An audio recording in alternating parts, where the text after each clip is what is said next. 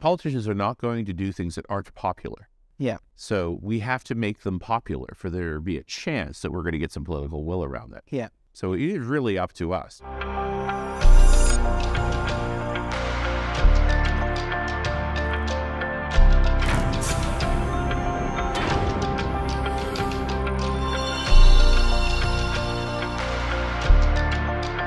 Hello everyone, Matt Goldman here from SSW TV.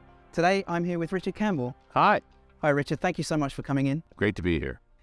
Richard, I saw your presentation at NDC Sydney last week on the future of energy. Awesome. Absolutely fascinating. Thank you. I'd love to talk a little bit more about that. Great. So the first thing I want to talk about is, your talk was really about the technology that's in use, and with the exception, I think, of photovoltaics. In fact, let's take a step back. When we talk about electricity, we're talking about electrons moving through a wire. Yeah, right. There's more to it than that, but more or less. Yeah. Now, you spoke about a bunch of different technologies, and with the exception of the photovoltaic cells, which work by the photoelectric effect. Yeah. So photons hit the cell and excite electrons to start moving along wires.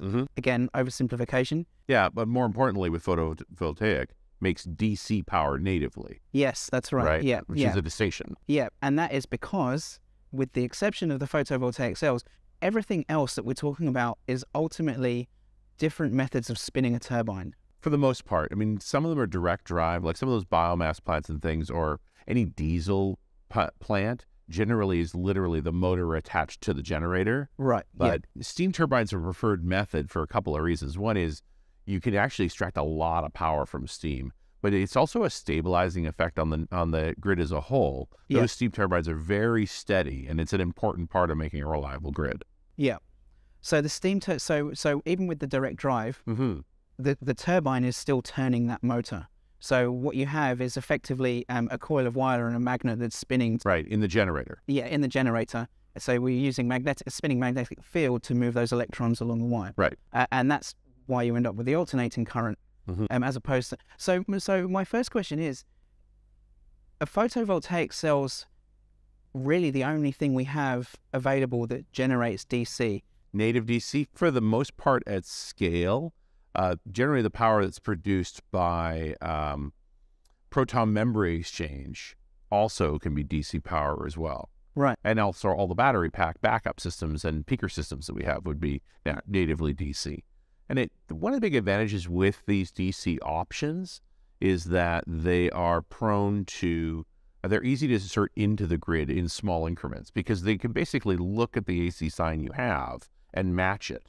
When you're dealing with an array of steam turbines, or even more challenging, we talk about like direct drive wind turbines, where every single set of blades represents its own generator. Each of those sine waves from each of those generators has to be aligned on the grid. It's a huge challenge to making a sophisticated grid. Yeah. I want to talk more about the grids a bit later on. But since you mentioned turbines, I thought it was interesting because I listened to this on your Geek Out as well. Earlier this year. Yeah, from January, I think. About January. And you mentioned something, and then you mentioned in your talk as well, which is that one of the downsides of wind turbines is that they're noisy. Now I seem to, and honestly I can't... And to be true, all generators are noisy. Yes, yeah. Now I can't cite any studies off the top of my head, but I seem to recall there being some studies about turbines when they found that the noise that they make is, first of all, you have to pretty much be right underneath the turbine. You have to be relatively close, yeah. Yeah. So people complaining about, we call them NIMBYs, right? Not in my backyard. People complaining about wind farms being built in their neighborhood.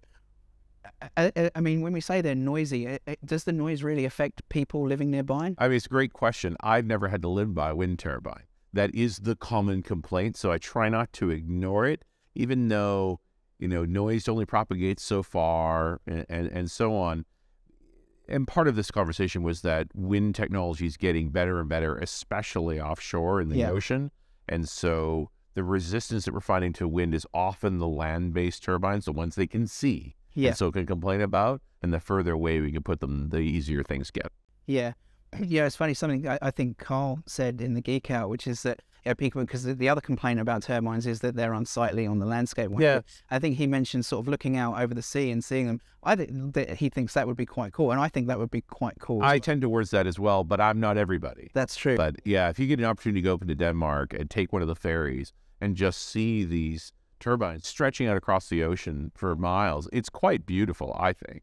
So I think they're quite beautiful on the hillside as well. I think when you're driving through the countryside and you see them, especially, you see them silhouetted, the spinning turbines, I think that's quite a nice. Yeah. Like I said, I'm not We're not everybody, for better or worse. Yeah. So just again, talking about the offshore, because that seems to be, significantly more efficient in terms of bang for buck. But costly. But costly, yeah. It's easy to put a post down on the ground, and then build a tower from there, although you only want to get so large in that scenario. The offshore wind, and really they talk about two forms, near shore and truly offshore. Yeah. And virtually every ocean-based wind turbine you've seen is actually near shore. Yeah. Typically not more than 50 meters of water. Yeah. And to mount that, they essentially shove a casement down into the water, right through to the floor of the ocean, pump all that water out, and then drill a hole down, put in a bunch of concrete, and set a mast. Yeah. Yeah. So I guess one of the like you mentioned, those. I actually have some friends that do this for a job, and one of the things you need to do is go up the top of that. Yeah, that pylon and generators maintain. need maintenance. Yeah, and I guess you're increasing the complexity and cost of that by having it on, even near shore, let alone offshore. Although the towers are hollow, they have stairs and often rudimentary elevators inside of them. Like, it is a job. Yeah. And that's not necessarily a bad thing. All of those equipment needs maintenance. It needs to be inspected, and it's part of the job to do that. Yeah. So just running with that, needing maintenance thing. One of the technologies that I've personally found very fascinating is solar thermal. Yes. Because I think, first of all, the efficiency compared to the photovoltaic cells are obviously a lot more efficient now than they were, sort of 20 years ago. Yeah, we were pretty much stuck at the cell. The popular cell that's very cost effective is about 22%. There are more efficient ones, but they get dramatically more expensive, and their long-term lifespans aren't well known, and that's a big concern. If you're committing to commercial scale, 23% is going to work for 20 years is way more valuable than 29% that might work for 20 years. Yeah, it makes sense. Yeah. But just on the question of maintenance, something you said in your talk is about the solar thermal is that obviously each one of the panels is on a little motor. The heliostats. Heliostats, right. Yes. So in solar thermal, we're using mirrors to reflect the sun into a central point. I mean, that's one particular kind of solar thermal. Yeah. It is a broader term, but that particular style of solar thermal has the possibility to do 24-hour power generation, which is very interesting when we talk about baseload power. But yeah, every heliostat has a 2-axis motor. Yeah. So when you mentioned about these things being in the desert where it's dusty and needing maintenance, what I found was interesting was it was kind of almost in the context of when you were saying about where these are most useful is I guess remote desert facilities like mines, for example. They whatever form of power generation they've got out there is still going to need maintenance. Yes. Where do you see the complexity or cost in that maintenance compared to other more traditional? If you talk about a mine site, typically there's really two approaches. The most common is they bring out a diesel electric generator. Yeah, those are very self-contained machines. They're well known. Their maintenance plans are very scheduled out. They're in a contained space. Like, it's not that tough to run them. You don't have to move around a lot. A large heliostat installation is 10,000 heliostats. Yeah. And they're spread across kilometers. So it's a lot of moving around in the desert to do the work for each one and to keep more of those motors. Diesel electric tend to be more contained. The alternative approach, once you have a working mine, especially if it's coal, is you're bleeding off the excess methane from the mine and doing cogeneration with that. And that would typically be a combined cycle generator, which is a little more efficient. Yeah. And again, small, reliable, well-known piece of technology that is straightforward to maintain. Yeah. Yeah. Because I think, as I said, I find solar thermal to be an interesting. And you would think with the amount of desert that you have in Australia, it should be a ringer. It should be. Although there was that slide you showed in your presentation, which was about the grid or lack thereof that we have here. So transporting is, of course, one of the issues. Yes. But really, that's kind of a solved problem with AC. and DC too. Like we have long range solutions for DC transport as well, but all of those infrastructures cost money. Yeah. And so it raises the overall cost, the overall LCOE, that levelized cost of energy. We talk about, I mean, it makes a lot of sense to put a whole lot of solar panels out in the desert too, where it's not going to bother anybody. Yeah. And then bring that power home in one form or another back to the cities where it's needed. Yeah. In the particular case of Australia, obviously you have the Great Dividing Range, and that makes it a little more difficult to transport that power. But a lot of all that infrastructure, by the way, also needs maintenance. Yes. Those towers need to be cared for. Storms can damage them. The cables need routine inspection. Nothing's for free. Yeah. But, it all has its benefits. The bigger problem, I brought this up with solar thermal, is that most solar thermal plants are still using steam turbines. Yeah. And when you get into the molten salt approaches to collecting heat, and so these fluorine salts can get to very, very high and low temperatures. So they typically only molten at about 400 degrees centigrade, but they get over 1,000.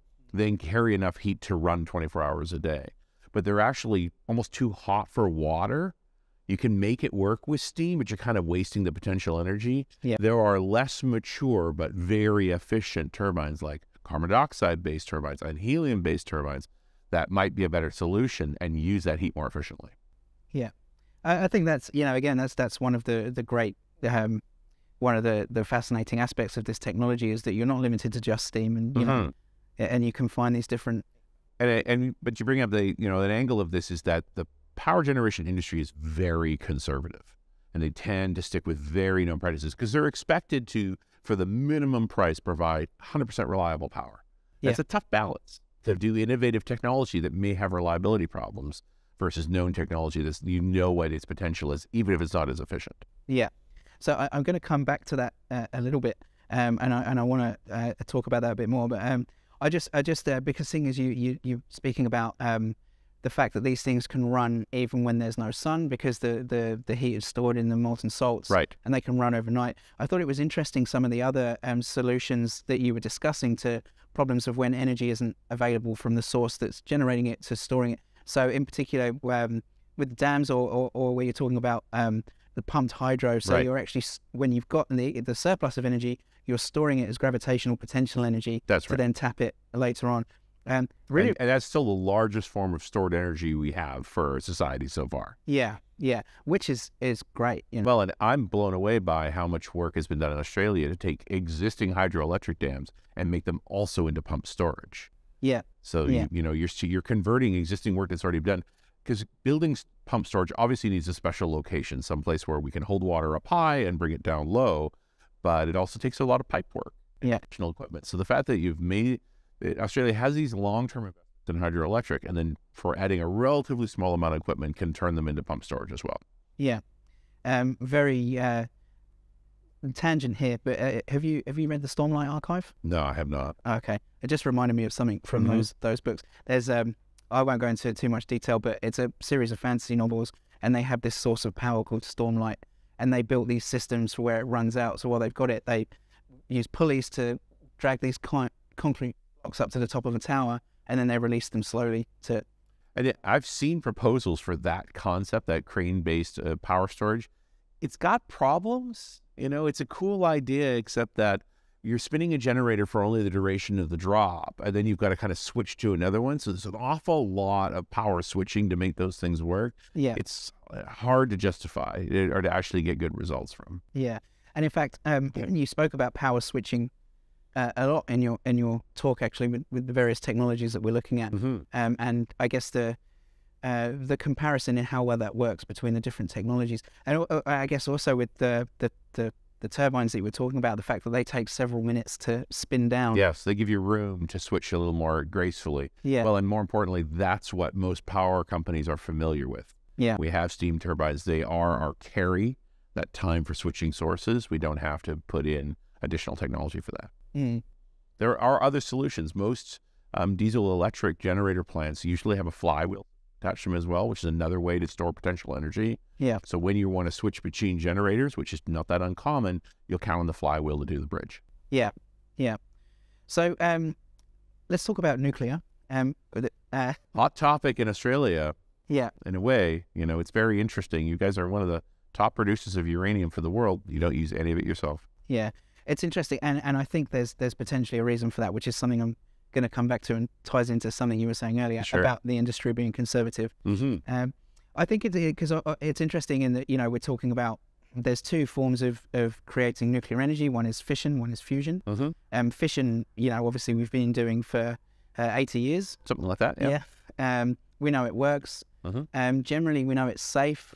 So we've had some issues, but really those are issues that can be managed. And, as you described with Fukushima, should have been managed. Yes. In every case, you're finding multiple failures. And whenever we talk about a nuclear disaster of any kind, there's multiple failures. Yeah. Which is true of how rare it is to have an airliner crash. Many failures have to happen to lose an airliner. I would argue one of the advantages of getting involved in the technology now is that most of those problems have been resolved. Yeah. That there's no reason for you to go back to the mistakes of the past, but to use the most modern technology available to you. Yeah. So the two big remaining problems with nuclear fission-based energy production are storage of waste and the fact that it's still a finite resource. So it's not renewable in that sense. Now, with regard to the first one, you mentioned about reprocessing. Yes. So to what extent does that alleviate some of the storage of waste issues that we have with nuclear? Reprocessing fuel is a smart thing to do. Typically with a light water reactor design, and I'm generalizing here, you only consume about 0.5% of the fuel as energy at the end of a typical run, which 6 months to a year depends on the kind of power plant. And so in the end, what you're left with is mostly uranium still. And so reprocessing that is getting the uranium back. And that, in the early days of nuclear power, was a very normal practice until we found that there was a lot more uranium around than we realized, and it became cheaper to just excavate new uranium and make new rods than to reprocess the other rods. So that, I'm talking about America primarily. But if you want a good example of that, you look at France, who generates the majority of the electricity via nuclear power. And they always reprocess their fuel. And one of the reasons they do that is some of the waste byproducts of these fuels are very dangerous, things like plutonium.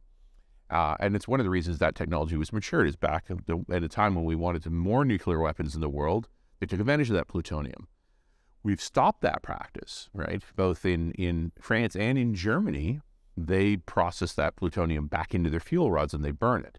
So the reality with good fuel reprocessing is that you end up with very little high waste. For the amount of material you're using, because you keep reprocessing, you end up with a small amount of high waste and some low waste. And those are all very storageable. They don't take up a lot of space compared to the emissions that come from a coal power plant, which we largely just allow into the atmosphere. So here we've got a waste that's very contained. We have manageable solutions to it. You need a certain amount of space to deal with it in the right kind of ground. But with the exception of the United States, which tends to be the loudest place for these kinds of problems, most countries that depend on power have good vitrification solutions, so how they package to protect yourself from that waste, and storage solutions. Yeah. So it's a known problem and with known solutions, Matt. It's just the noisiest parts of that are the ones that are doing it the poorest. Yeah. Yeah, because I mean, these, ultimately, well, in fact, let's take a step back. So the reason that we're having this conversation at all, right, is because we're trying to solve a problem, and that problem is emissions. Yes. Okay. So, in order to reduce emissions, in fact, we really need to go beyond net zero and get into net negative, depending on who you talk to. Yeah. But in order to solve these problems, we need to move from sources that generate power that have high emissions to those that have low emissions. Right. Okay. So, really,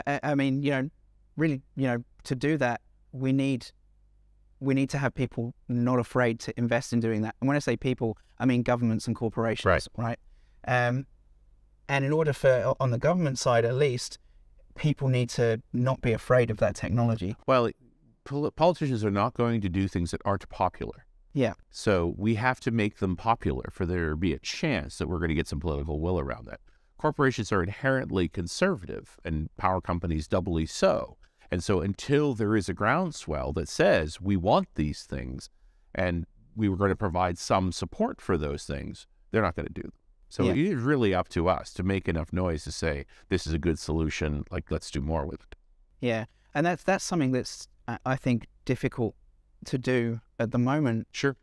Because there's, I guess there's a lot of FUD around yeah, I mean, we haven't, you mentioned your talk about fusion, we're not there yet, but No. when fusion comes along, I imagine, do you remember when they turned on the Large Hadron Collider and people said that there's going to be a black hole? We're going to make a black hole, yes. Yeah, so I expect when we start turning on fusion reactors, there's going to be similar things like that. And then, of course, as I mentioned with fission, there's a lot of fear about, meltdowns and safe disposal of waste. Issues of the past that need to be resolved in more modern ways and have been resolved. We now have certified small modular nuclear reactors, these kinds that are too small to actually have enough thermal mass to melt their containers and can be routinely reprocessed in a cost-effective way, lower risk, and continuous improvement as well. Yeah. So what I'm interested in finding out is, or talking more about, is you mentioned in your talk a guy that used to work for Tesla that set up his own company. You've mentioned, I can't remember whether it was in your talk, but it was definitely in the Geek Out about some organizations working with universities in the US. That might have been around the fusion. So yeah, there's Commonwealth Fusion out of MIT, which seems to be a much more modern approach to fusion reactors, but still, a long way away. The fellow that worked formerly with Tesla, that is the iron air battery, which is much more of a grid thinking battery. So Tesla's done us all a great service, and certainly Australia's taken advantage of that, to mature the lithium ion battery to the point where they're making these large scale mega packs, including the one in Victoria and elsewhere. So now that we know that battery packs can help a grid, why do we make a better grid battery? Yeah. Because a lithium-ion battery is not actually a grid battery. Their natural discharge system state is about 6 hours, not long enough for the grid. One of their key features is how light they are, not an important thing for grid. I mean, it's good for cars, but it's not really a thing that's great for grid. And so the iron air batteries have problems, but those problems aren't an issue for grid. They tend to be large, they tend to be heavy, they tend to be hot. Those are all things that can be fixed with a fence. Yeah. Right. Yeah. But they also tend to be inexpensive and long-lived. Their typical discharge cycle is about 100 hours, much more feasible for what a grid would need. Yeah. So aside from the technology problems, the problems that I perceive with this are really political and commercial. So, you mentioned that these organizations are conservative. I think there's potentially a step beyond that as well, which is not just, organizations being risk averse, but there are a lot of organizations that have got deep investments in some of these, more traditional power sources. Sure. And, there is a lot of lobbying. And, I really don't want to go deep into the, the history of it. But, we know, for example, that Exxon and Friends back in the 1970s planned a campaign. There's a pamphlet that you can read to spread climate denialism. We know that there was in fact, it was famously a 97% consensus among climate scientists about what's happening with the climate and it being human caused. I think that's now actually 99%. Yes. But, there was an interesting quote from someone on the BBC recently. She said that, you'd find 100 experts on one side, but, you could only find one on the other, so you'd bring them both on, and it presents as a balanced argument. Yeah, it was a great newscast where they said, we can't bring one and one. Let's bring the 100 and the one. Yeah, exactly. To actually show that proportionality. That it is an interesting challenge, and this hasn't got a lot to do specifically with power or climate per se, but a general attack on the scientific method that and the challenges around things like social media that has provided a lot more information to people, but also challenge them to actually sort and understand it well. Yeah. We used to have far more restricted resources for information, and the gatekeeping for that information naturally improved its quality. Yeah. There was always a debate about whether Wikipedia was going to be as good as Encyclopedia Britannica, because the experts that made Britannica naturally was a higher quality product. It panned out. Wikipedia has its problems, but its size sort of overwhelmed that, and generally the quality was pretty good. Yeah. I think we're in the midst of this battle, and you bring up a really important point, which is that, and the bad actors have learned to use those tools too. Yeah, exactly, yeah. But for the most part, if you look at it as a whole, the truth does tend to come out. Yeah, I'm sure it does. And yeah, I guess I do have faith in that. But what concerns me is the amount of money being invested in convincing people that newer sources of energy and generation are bad and old ones are good. And what my specific question is now that we've got, effectively, I guess, a spin-off from the company that's owned by the richest man in the world. Yeah. And the richest man in the world is now obviously heavily invested in electric power and electric cars. Do you see that having an impact there? And in fact, do you see there being any investment in, I guess, countering misinformation in that sense? Yeah, I think it's a constant challenge. I think there's certainly forces measuring on all of those things. I think Elon has good days and bad days. It's seen a bit of a string of bad ones lately. Let's not talk about Twitter. Yeah, I don't envy the man either. It's a tough place to be, because nobody's power is unlimited. Yeah. But it's easy to fool yourself, especially when surrounded by folks that press all that upon you.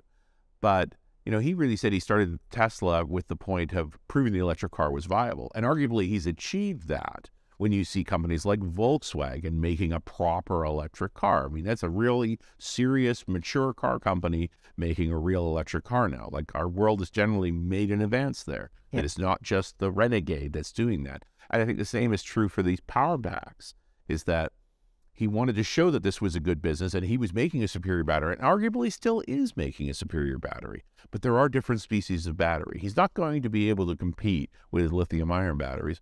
What is well served from an iron air battery? It's a different technology. But I guess, the parallel is that in the automotive industry, you've got a number of companies that have got decades and decades of deep investment in production lines that build internal combustion engines. Yeah. Right. So, forward-thinking car manufacturers could have 30 years ago started building electric cars. Yeah. But of course they didn't. And it takes an outsider to come along and say it worked. Yeah. And now you've got these conservative car companies forced into actually being real electric cars. Yeah. Which is phenomenal. So, and I try to phrase that situation around the power packs exactly the same way. The Tesla proved that grid scale battery storage was feasible with a battery that wasn't ideal for it. And it just opens the door to the possibility that a company like For America can get the financing to actually make those better suited batteries.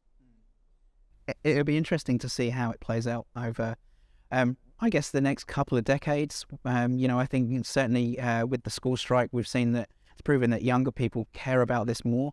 And I guess when they become more influential and of voting age and of, corporation age, we might see some. We'll see some more. Yeah. Many of these generations are more engaged on that as well. I mean, we're definitely seeing a new generation coming into politics already. They may not be as young as the young folks that are just getting into voting age now, but they are younger than the generation before.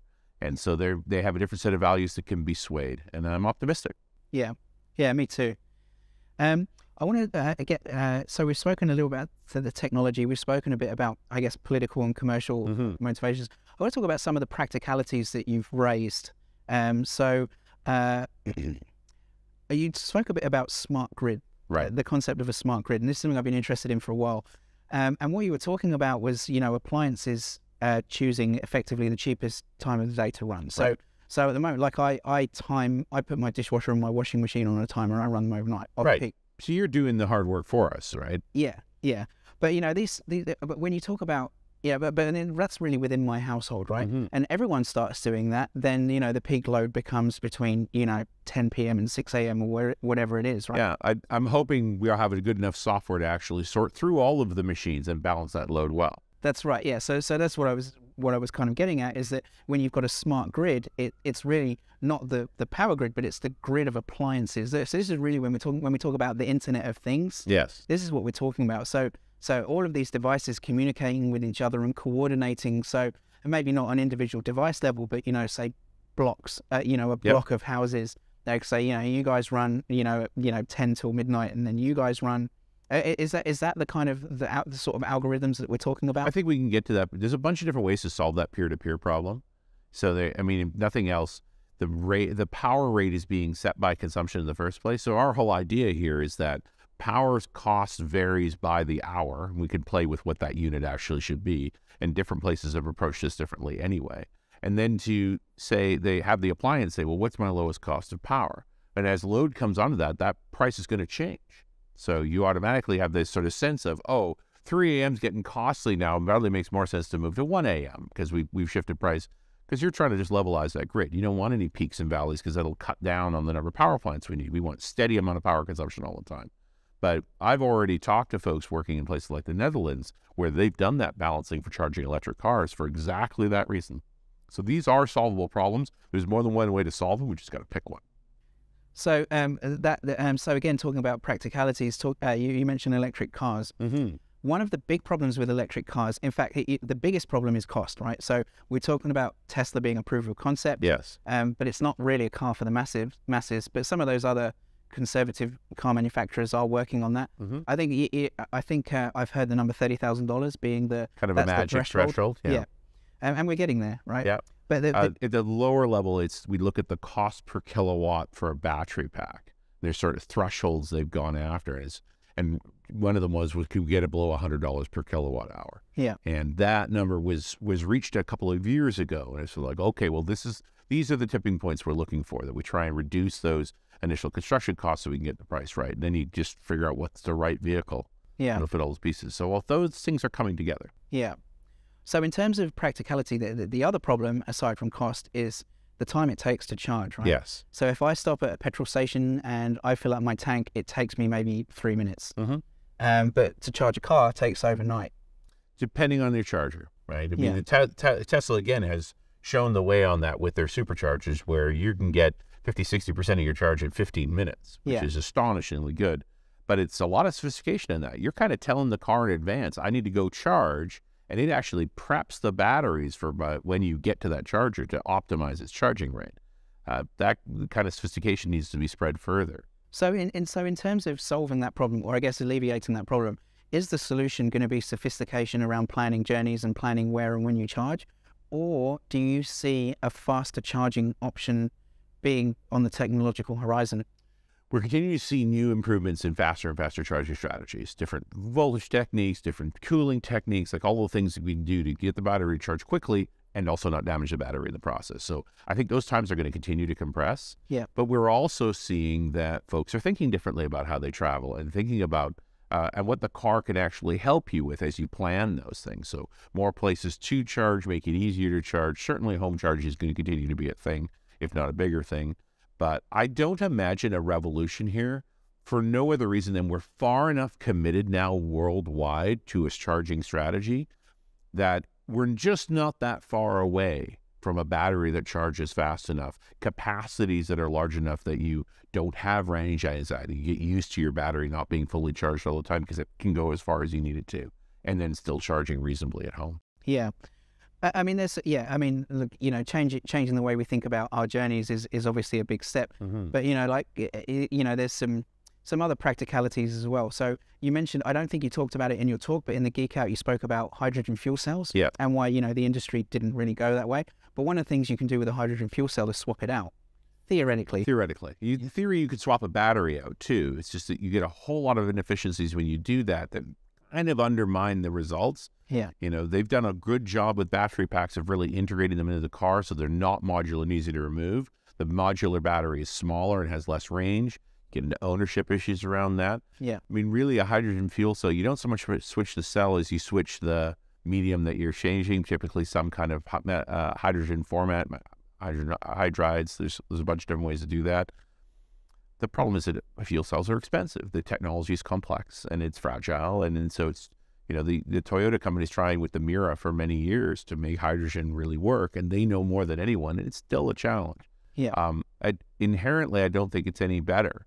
It's very tough to fuel a hydrogen car too. Yeah. It works at very high pressures or it works with particular compounds with a certain amount of heat. So it takes a while to charge those things as well. And I don't think they can catch up from the cost perspective. Yeah. I do think the hydrogen economy is going to continue for certain aspects. And we're getting better at making hydrogen in less destructive ways.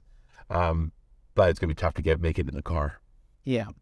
So putting aside hydrogen versus, batteries or lithium-ion batteries, if I'm driving my car now and I run out of fuel halfway up the freeway, yes, I can call roadside assistance and they can come with a little can of petrol and give me enough to get to the next petrol station. Right.